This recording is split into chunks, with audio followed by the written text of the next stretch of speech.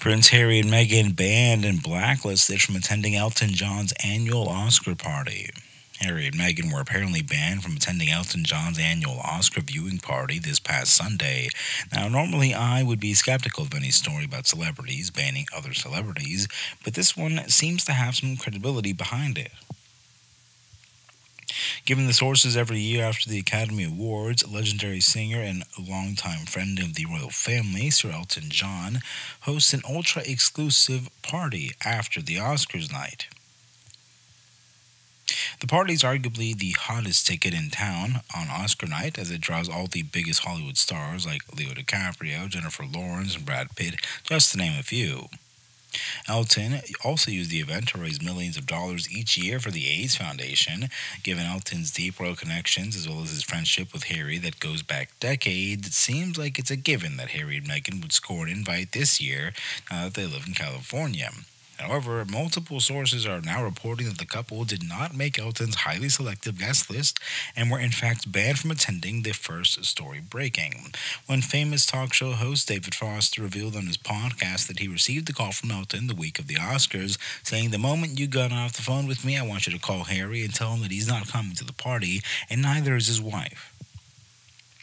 Foster said that while Elton loves Harry as a friend, he felt that he had to draw the line after Harry and Meghan's bombshell, the Oprah interview in 2021, accusing the royal family of racism and neglect. Hollywood insider and American Idol star Katharine McPhee further confirmed the ban on her own podcast, saying Elton felt that he had to choose sides between the royals and his longtime friend Harry. She added that Elton was put in a difficult position and didn't want any drama or tabloid headlines taking away from his party. You also have to wonder if the royals themselves put pressure on Elton not to invite the couple, given the rift with Oprah claims in that interview.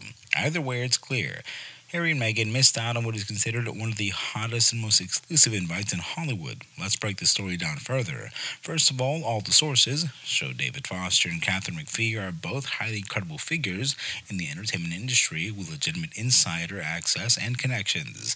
Foster, in particular, is a close friend of both Elton and the royals, having worked as Prince Charles for years on his ecological passion projects.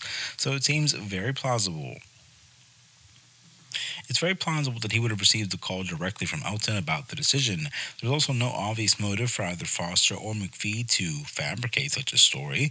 If anything, that reveals that Elton had banned two huge celebrity names like Harry and Meghan from his party, and risked negative backlash and criticism of Elton. So the fact that they're confirming it lends further weight that it did in fact happen.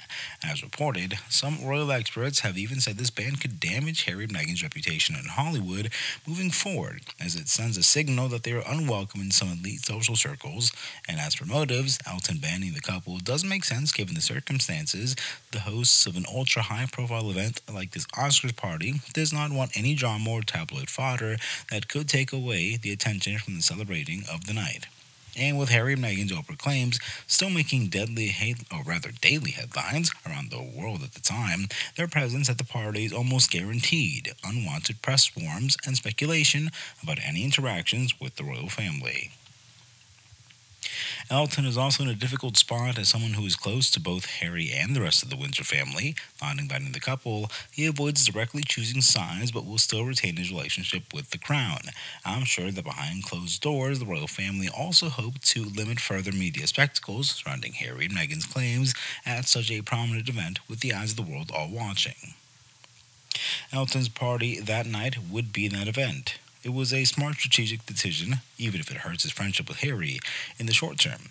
Of course, we haven't heard Harry and Meghan publicly comment on this reported ban yet, and if asked, they would likely downplay it as merely a scheduling conflict. But privately, you have to think this rejection stings, especially as two Hollywood outsiders still trying to establish relationships in the LA social scene. To be blacklisted from arguably the most coveted invite of the year was undoubtedly a blow. It shows the scandal still runs deep, and this transatlantic royal rift is impacting their social lives and access on both sides of the pond.